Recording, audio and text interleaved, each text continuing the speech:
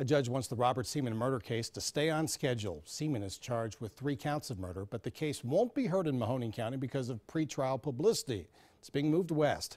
As First News senior reporter Jerry Ricciuti was in court today for Seman's final pretrial hearing. The judge hearing the Robert Seman murder case tells both sides today she will not tolerate any more delays in this case.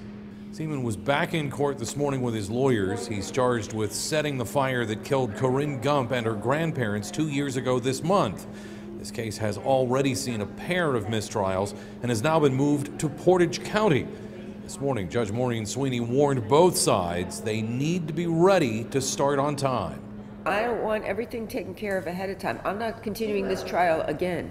As it stands right now, the process of individually questioning potential jurors, a process known legally as voir dire, will begin April 17th, the day after Easter.